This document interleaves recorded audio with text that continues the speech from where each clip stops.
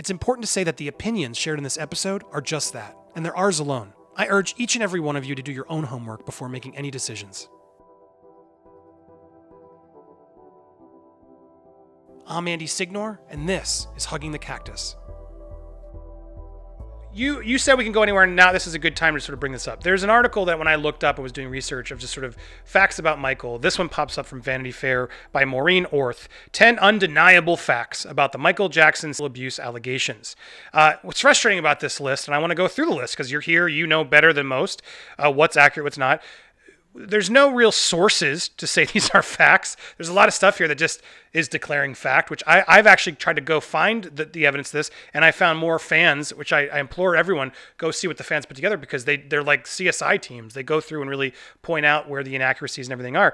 And they give you facts, too. Exactly, they find the facts about it. But there's some stuff here that I was reading, and sort of one thing I know is true that I've heard you say is the one thing Michael regrets is the settlements. He did do two settlements to two children. We have to address that. He paid the money to do it. Why did he do that? What that seems like that could be, well, why would, if you didn't do it, but what's your take on that? It's hard because, I think one of the first things is that you got to remember that he became kind of the poster child of why you don't do settlements. Back then, big companies did it all the time, whether McDonald's for like a coffee burn, like someone burned their hand, just holding a too hot coffee or whatever. That was the norm, was just to pay them off, get them out of the way. My uncle did the opposite, actually. When he was, and I don't like to call them, I call them extortions, because what happened was the extortion started in '93, in August of '93, when it became public. My uncle fought that for 6 months. He didn't do let's keep it out of the news and whatever, let's pay him off. No, he fought them, and it was places like Hard Copy and Current Affair and all those things. They had a field day with it, and they ran with the story, and they made it bigger than it was, so that all of a sudden, 6 months later, it became something not like, oh, well, there's no way he would have done this, to, oh my gosh, did he do this? And we can go through I don't know how much time we have, but I can go through the kind of the settlement aspect of it, of what he was up against and why he the short version is he just didn't want to go through the process of it. He was was told and instructed from what I've read that it seemed like that would be the easier way for it to go away. Basically, he got railroaded in terms of, like, if he would have allowed the civil case to happen, then basically the criminal case would have had a blueprint of how to beat Michael Jackson, how to send him to jail, which now it's illegal in LA or California to do that. You can't have the civil case go before the criminal case. And that was the thing, is like it was pretty much injustice in that way, because you do have that blueprint. So I'll give you an real quick example in terms of, like, let's say in the civil case, we find out that Michael wasn't even there in these dates. Well, guess what? In the criminal case, they can just change those dates, or they can find another thing. And so that was the thing. My uncle was like, criminal case is the more important case. That's the case that I can go away for life. It's the case I have to fight my life for. The civil one is just about money. And if that's all they want, they can go away.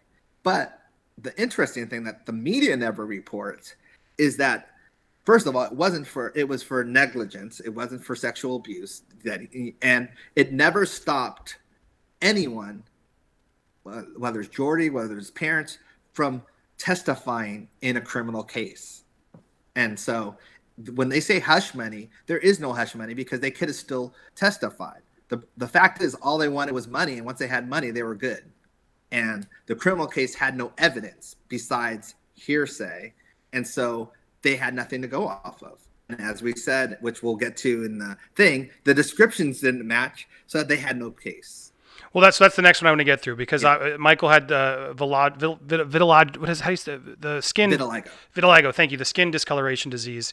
And Jordy drew a picture of the markings. I remember all about this. And they say that the drawings were then sealed in an envelope. A few months later, investigators photographed Jackson's genitalia. The photographs matched Chandler's drawings. Now, I don't recall that happening. In my research, I read interviews or saw interviews where bodyguards specifically said, like, dude, there's no, if those matched, they would have put him in cuffs right then and there at the police station. He would have been, that would have been probable cause, because right then it would have showed the kid had seen Michael's genitals and they matched. The fact that my uncle wasn't arrested tells you that they didn't match. Not to mention Jordy, which is the biggest thing that they always admit, said that my uncle was circumcised, which we found out through the autopsy, he was not circumcised. He was, and so there's a lot of, that's a big change and difference in that way. And so it seems like you need to go after Maureen. What is this author of Orth for defamation alone? This is not. These are not undeniable facts, though. This is complete terrible journalism. You can't slander. The thing is, and she knows this. The dead can't be slandered or libeled, so we can't sue her. We would, trust me, we would have sued her, but we can't sue her, and she knows that. The laws need to be changed in that way, but we can't go after her, so she can print anything she wants. And she's been after him for a long time, correct? Yes, this author. If you look up her name in Vanity Fair, you will see an article about Michael Jackson performing voodoo or hiring a voodoo priest to put a hex on Geffen and Spielberg, and something also about, and it's so cartoony that it's really ridiculous, but also something about murdering cows for sacred blood or something like that, that she also wrote about. This is in Vanity Fair. She wrote about Michael Jackson doing this. Right. This isn't like the New York Post. This is Vanity. No, it's not like a gossip. It's not Inquirer. It's not TMZ. Right. She posted this, and it's still up there in Vanity Fair. You can look it up right now. And those are the things that right then and there, I would be like, okay, she's dismissed as she's someone that either has a clear vendetta against Michael, or she just makes up crap about Michael. And so what was hurting about this whole Vanity Fair article was that it got circulated so much. Celebrities were retweeting this, and I'm like, did you even read this? You're just tweeting it? I'm like, and it, as you said, Andy, it was designed as facts. Like the description matched, no evidence of it, not saying where it came from, just her saying it, and everyone will tell you the descriptions didn't match, because if they did, he'd be in jail. Right. No, super frustrating. So I get it, because these are the types of things that I feel like keep people from being able to talk about Michael. And my uncle regretted the settlement, and I know you mentioned that and whatever, but that was the hardest thing for him, because he got talked into doing it by people that he trusted, that were like, Michael, it's only money, your freedom and all that. But that was one of the reasons why with the 2005 trial, he was so determined to prove his innocence, right. Was because, and you saw what that did to him. And that's the thing too. It's like, in a way that his friends were right, because he deteriorated in 2005 through that trial. Maybe they knew that he wouldn't have survived that trial, because in 2005, he literally was not surviving that trial. And so I do believe in a way they had his best interest, but also he was on tour, so they wanted to keep the money rolling in that way. And if he went to trial, or if he fought it too much, then he would have to cancel his tour and cancel making albums and all that stuff. And he was a cash cow to them. So they had every incentive to convince him to settle. Well, I think you just said it. The poster child. The fact that then he chose not to do that again the next time and won really speaks volumes, and it's frustrating that people just ignore that now, based off of two people who perjured. Well, one of them perjured themselves. Going through this list again, because I think it's important. Because no one has shown that. I haven't found anywhere where anyone's actually said it's a fact that the photographs matched the drawings. Oh, trust me, that's a myth. That's a myth everywhere. But that's a myth everywhere that no one has proved. So don't just believe that. The other one was that there's a alarm system that linked up to his bedroom as people were approaching. It made ding dong sounds. Can you elaborate on this? Yeah, I mean, the thing is, everyone knew about the alarm system in that way, but I think there was something about it. I guess someone did a test in it, and it's on YouTube or whatever, in that the alarm system really didn't prevent anything from being hidden in that way. It wasn't fast enough in terms of, like, you still could walk in on any time period. It wasn't like it gave you enough time to change or get, or dress up or anything like that. The alarm system was for eavesdropping, because my uncle had a serious problem. First of all, he hated gossiping, and he hated when people, he called it snooping. That was one of his pet peeves. And I can't tell you how many people that worked around him would secretly, and it was sometimes it was a little obvious, but they would secretly just hang out a little longer and listen to his conversations. And he really didn't like that a lot. And so he installed this, and this is what he told us. So I can only go off of what he told us, which I understand was two things. One, for the snooping, because he would catch people literally outside his door listening to his conversations. And two, at which we know, like, he had problems with staff going to the tabloids, National Enquirer, and selling stories, ex-staff members. So I understand that. And two, because back in Havenhurst days, people would hop the fence and be, security would find them in his closet or, in the house somewhere. So everything was always about privacy. And you got to remember as well with my uncle had the biggest publishing catalog of all time. I would have probably installed something to protect me, because my biggest fear would be if I'm sleeping, someone coming to kill me. Right, and to echo what Macaulay said, this wasn't even just a bedroom. This was like his hangout fun. Like, this was bigger than just a bed. This was a room where people were hanging out, having fun, or where he was doing meetings. The word bedroom, it should have just been his room, because honestly, the word bedrooms makes it sound sensual. I honestly called it Michael's room, because that literally what it was. It was a hangout spot. My memories of it was always like Three Stooges and like fun things, and we just played around in there. It wasn't like, oh, well, we need to go to sleep now. Like, right, there's so many assumptions too. Like, who assumes that the door was always closed? Like, there's so many things, right, that we just in our minds write the narrative to be more malicious, because we're thinking exactly what we said. Oh, it's his bedroom. They must be slamming the door, locking it 3 locks, and there's an alarm system. No one's ever said that.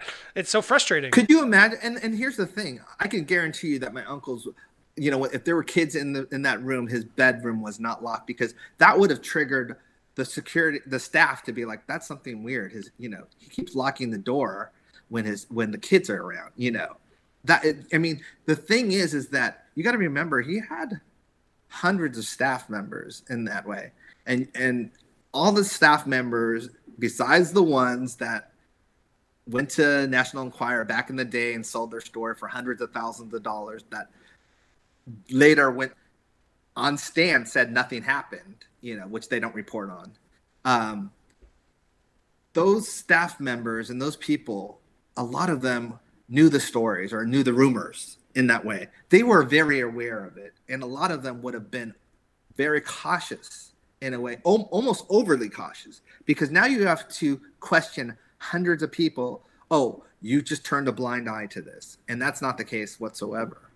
I mean, we have one guy, I won't mention his name, but you can look him up, who actually turned in a sexual predator that he knew because of, and so he is not beyond, turning a blind eye. He's done it before in terms of turning in someone, and he's an adamant defender of Michael.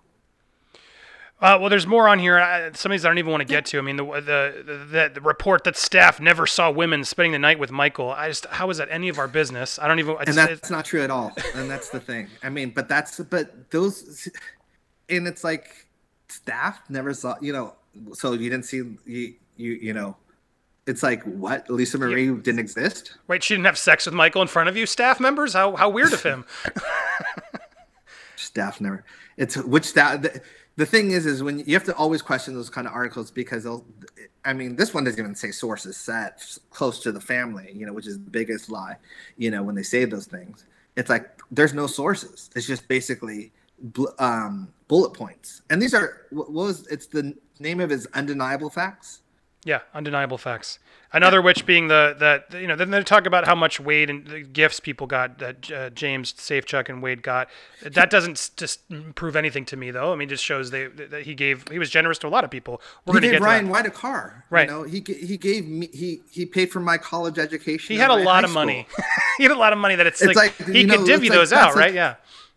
It bothers me because they want to pretend that they were special and like, oh no, he only gave it to he was so generous in that. I mean, a little too generous, but I benefit from it because I got a college education, high school education. But in the same sense, is like if he cared about you, money wasn't the issue in that way. He wanted to see you happy.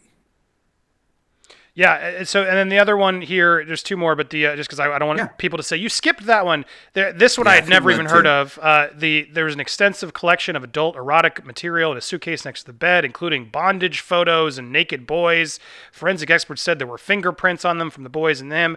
This was all new sculptures of bondage women with ball gags near the full view of the bed. You were there. Is this? Do you have anything you can dispute? Help to prove that this is BS? A lot of it you can find on the internet, and that's been debunked. I can tell you specifically about the, erotic magazines and stuff like that. A lot of the Playboys, Hustlers, there's so many of them. I'm laughing because they were part of our personal collection, me and my brother's personal collection. And you'd bring them up to Michael? Yeah, we would donate it to him basically, because the thing is that he was Michael Jackson. He couldn't go out and buy these magazines, right? In that way, and he definitely couldn't order them because then they would show up at Neverland and then people would be in his business and stuff like that. So right, and there wasn't internet, so every grown man is allowed to do what he does. It's not none of our business. It's completely natural in that way. And the thing is that they tried to turn that as if what they said is that because they expect the opposite in that way. And because there were these magazines, they tried to say, oh, well, he's using it to groom these kids, or he's using it to kind of arouse these kids. But the amount of magazines he had, and I'm not going to say how many he had, but the amount of magazines he had, he only needed 2 or 3 to do that. Right. He didn't need, the amount that he had in it, which shows that he was just like every other guy in that way when it comes to that scenario. And that's healthy. And that's the thing. And they don't want to push that narrative. So they'll say erotic. They'll even say, I've heard this. I've heard gay magazines, but they don't tell you that it's female, which is interesting when they say. But so just so we're clear, none of that was out and about for kids to stumble upon. These were there was no ball gag statues, because I want to make sure you did address that too. No, my uncle would be the first person to fire someone if that was the case. But he had these in some secret stash, like every man does. Oh well, definitely the magazines. I can attest to that. And we were 2005, we were kind of part of the court system in that way. We were going to testify to that. Me and my brothers, we weren't needed because Mesereau was kicking so much butt. He kind of stopped it early, but we were on the witness list for that reason. So to dispute that fact. Got it. Well, yeah. It's weird because it's like I've seen like Joe Rogan does his podcast and he goes off and he's been pretty supportive of Michael. He doesn't really buy it all. He takes facts too, but his whole thing was that Michael was chemically castrated and that he didn't have any sort of sexual desires or anything like that. And I if you don't want to talk about it, I don't really want to talk about it. I hate that we have to talk about it, but it's like it's frustrating because I want to defend him and sort of put these rumors to bed so people can respect the musician. But is there any? Do you know if there was any truth to that? No, definitely not. I can tell you that the weird thing about my uncle was that my uncle, and I shouldn't say weird, it's just my uncle, he, as men, we think about sex often, that's the thing.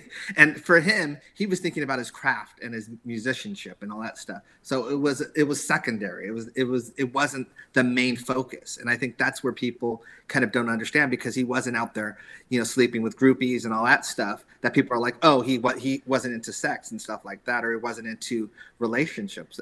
As you saw with certain people that have come out that have said, no, he was into relationships. He talked about women all the time in terms of liking them or thinking they were cute and stuff like that. He just was naturally shy as well in that aspect of it. So I know he was not. And also, as we said in the beginning, it's still childlike in a way. I just never really got to experience, I imagine, dating and things like a normal person would. And that's how you have to look through. If you look at it through those lenses, you would understand the awkwardness and the kind of shyness of it, because you're still figuring out that. But I also think, we have to ask ourselves, when you say like chemically castrated, that would have showed up in the autopsy. There's a lot of things that. And it didn't, for the record. Huh? That didn't show up. No, that's what I'm saying. It would have showed up that's what I'm saying. A lot of these lies, and I'm not saying he created it or he just heard about it. It's all myths, right? The man is such a legend that now it's just like. Well, that's the thing. What the autopsy did say was that, that he was, he had vitiligo, that he was uncircumcised. It's almost like his autopsy defended him in a way and cut a lot of these BS rumors off and a lot of these myths off. Right, the vitiligo meaning like people were always saying, "Oh no, he was dyeing his skin." No, that was proven in the like he really did have this disease that I think it was also. I remember people said it in Oprah's thing. Yeah, well, people thought he was making it up, like, "Oh, that's non-existent." But yeah, not me because I saw it firsthand, and so for me it was never. I mean, the hard thing is when you're only fed what the media feeds you. Of course, you're going to believe it because you only see headlines.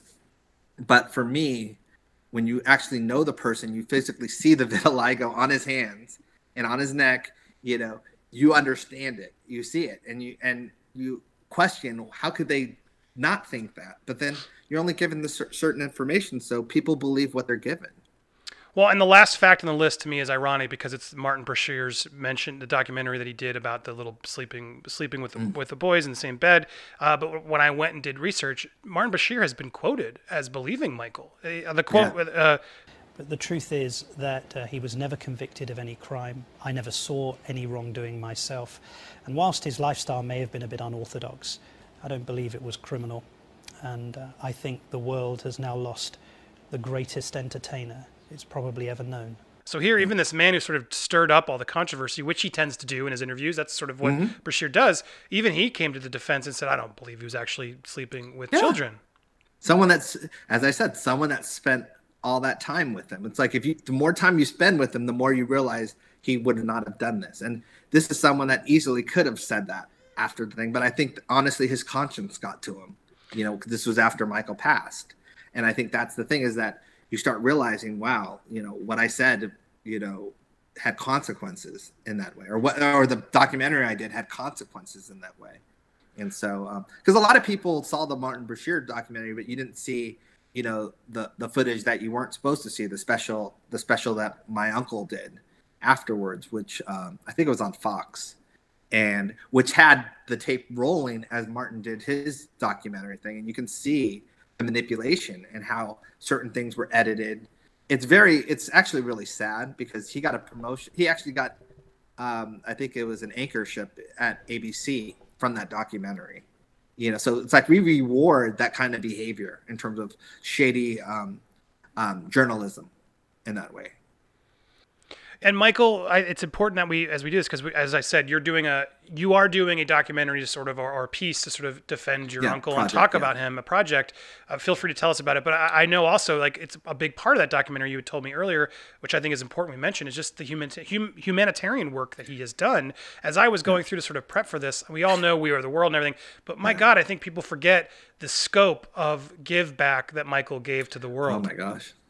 Yeah, I think that's thank you for mentioning that, because that's something that a lot of people don't know and don't care to remember in that way. I mean, he's in the Guinness Book of World Records for his charitable giving. And he, the narrative became when he passed, he died, X amount, I think it was like, I forgot how much it was in debt, million, 100 million, 200 million or whatever it was in debt. But what they don't tell you in that same sentence is that over his lifetime, he gave over $300 million to charity, because then it doesn't sound like this guy was bad with his money. It sounds like this guy was generous with his money. And that's a thing. So even in his death, the media painted it as this guy owed all this money in debt. Not to mention that he had a $1 billion catalog he was still owned, but they always want to make it sound like he was broke, desperate and broke. And even with the drugs and stuff like that, he was a druggie. Well, funny how the autopsy didn't say that he was addicted to half the stuff that they said he was addicted to, and that he just died strictly from the thing that the doctor gave him. I don't like calling him a doctor, but yeah. Yeah, no, so tragic to talk about that. I mean, I want to know more just as we wrap this up. What has it been like for you? I mean, because we're here spending this whole time, we're talking about him, but like for Taj, like, I feel it's clear you have this. You feel it's sort of an obligation to defend him because no one's doing it, right? But I can't even imagine what it's like for the rest of his family, for his children. It pains my heart to sort of have them have to sort of go through the rest of their lives while people just Oprah and everybody just saying, "Yep, sorry, he's out now. Good luck." Can you share a little bit about like what's that? Because I feel like people just ignore that about it, and that really is sad. How has it been? Are you all sort of coping through this? Is this fight back? Is the turn of sort of the tide happening? Tell me what you think. The turn of the tide is definitely happening, which is why a lot more optimistic. I try not to get angry or mad. I get passionate at times, as you've seen with this interview. Like certain things trigger me, and I get a little more vocal.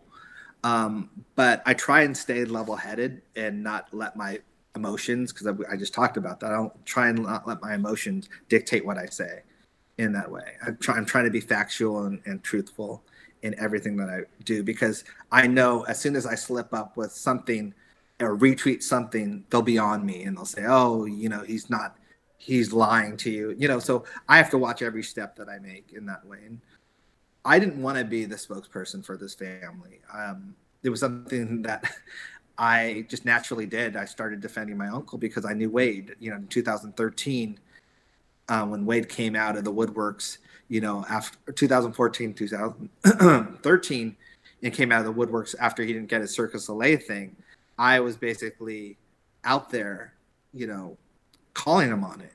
And as he kind of went back into the background, I was told to stop, being that aggressive in that way. And I kind of wish that I wouldn't have listened, because those kind of people, they never go away. They just get, they find somewhere else to go and get some more support and then attack again. And I think that was the thing with Wade, is he just found, another avenue to make that happen. And that was the thing with me, is just, I don't know. I'm going through it because I have a daughter. I don't want her to grow up in a world that is told a lie about who, her great uncle is, just because of some stupid movie that is scripted, in my opinion. And so I said, I'm going to do both. I'm going to fight. I'm going to be there for her as much as I can. But this is important for her, as it is important for all the generations of Jacksons. And my whole life has been being close to Michael Jackson and being around Michael Jackson, but with a unique perspective that I've also been molested by someone on my mom's side of the family, an uncle on my mom's side of the family. So I have a different perspective than anyone else would have. Minus my brother Terrell, who also was molested that same night. So we have a different perspective. We're not jaded. We're not over here thinking, so it's hard for me because I have to toe both lines too. I know how important it is for victims to be believed and heard, but they have to be victims. They can't just be accusers. And I think that's the difference of the two. I don't believe in just believing in everyone, because we have a history in our country of wrongfully accused people, of people being killed for the wrong reasons, whether it's Emmett Till, or it's the reason they call it a witch hunt is because of back in those days, or whether it's communism and the Red Scare, in terms of where people were pointing the finger at other people, like, oh, you're a communist and all that stuff, which caused Charlie Chaplin to have to leave the country, even though he was innocent. So it's like those kind of things happen. So I'm not a big believer in just like, oh, we have to blindly believe anyone. No, I want to hear that person's story, and I'll make up my own decision if I believe them or not, because I know how much they've lied over the 30 years on my uncle. So I don't trust anyone. Well, and the thing is, I think there's always still a fear of who knows, right? And then it's like, I'd hate to sort of defend and say, well, what if he did these terrible things? What if that happened, right?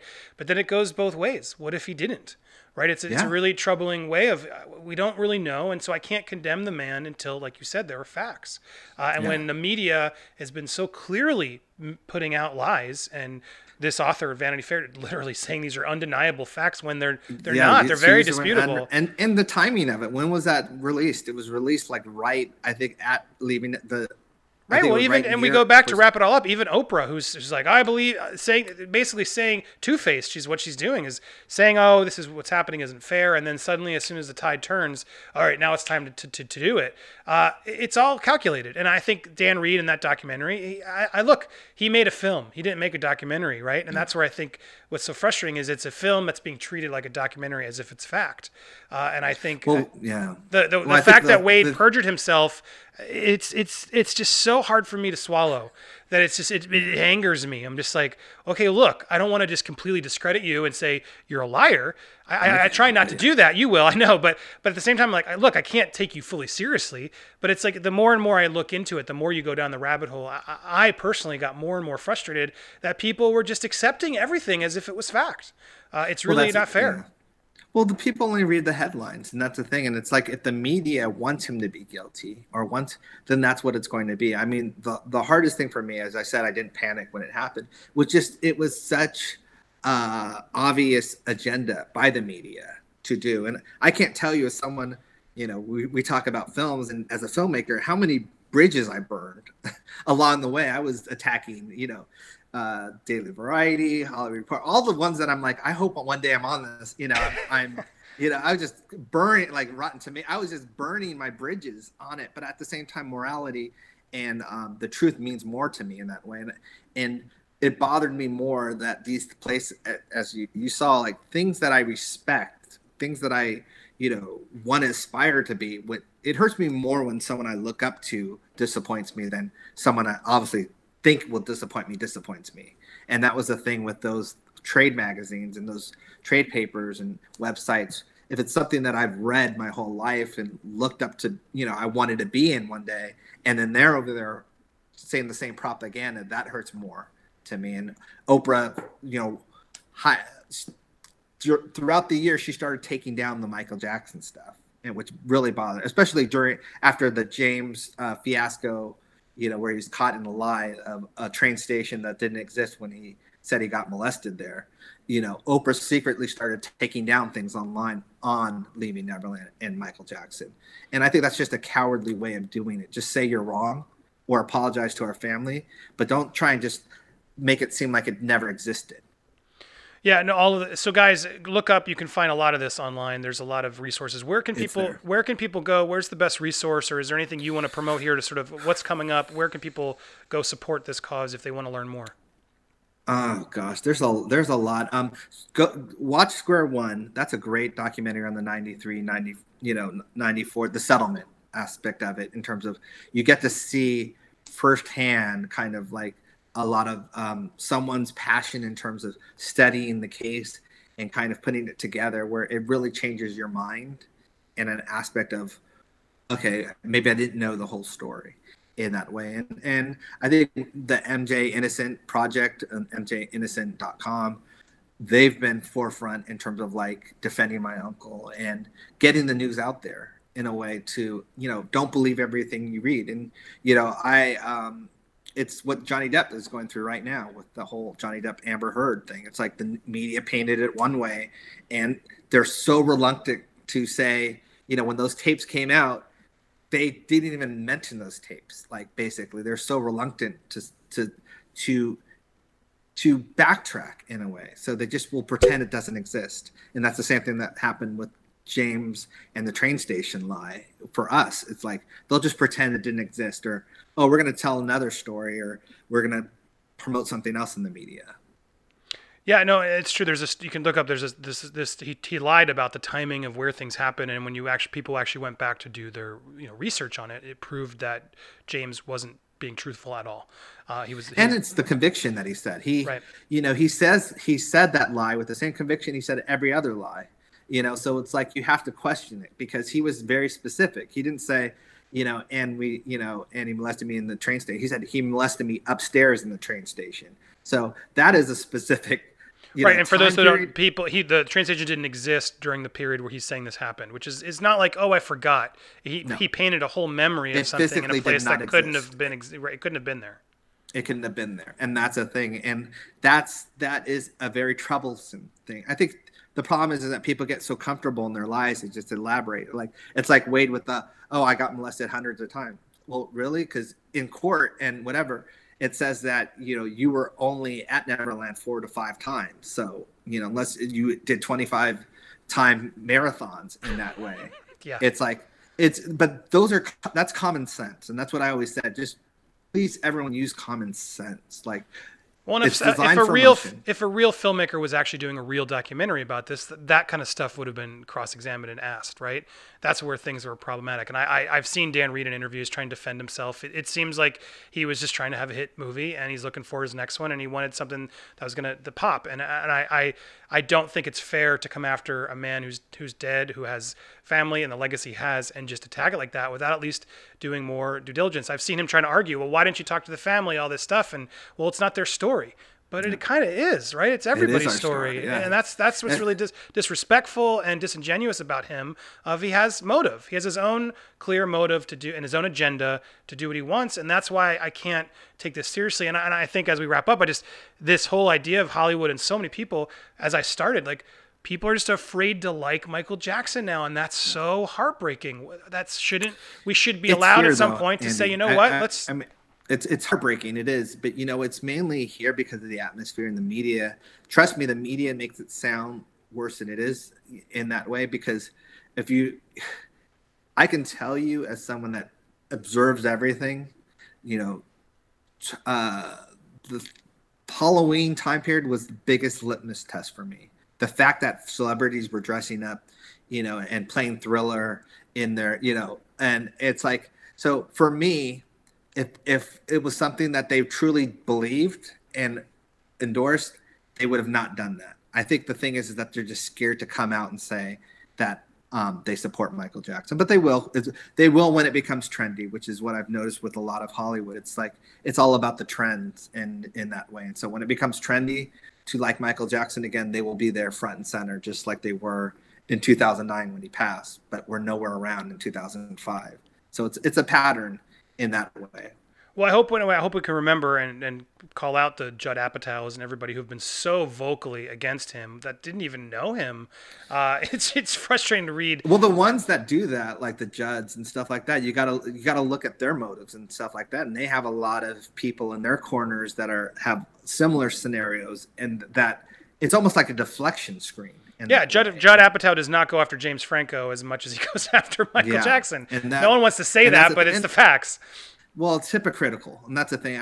I'm all and about. James Franco has been caught with underage girl, like very. I don't want to condemn him, but it's like he's been caught doing weird things with very young, some of them underage things. So it's like, how can you not call him out if you're going so vocally against Michael? It's a hypocrisy in Hollywood that it's hard to not see anymore. Yeah, it's because they want to kill his legacy, and that's a thing that it just bothers me.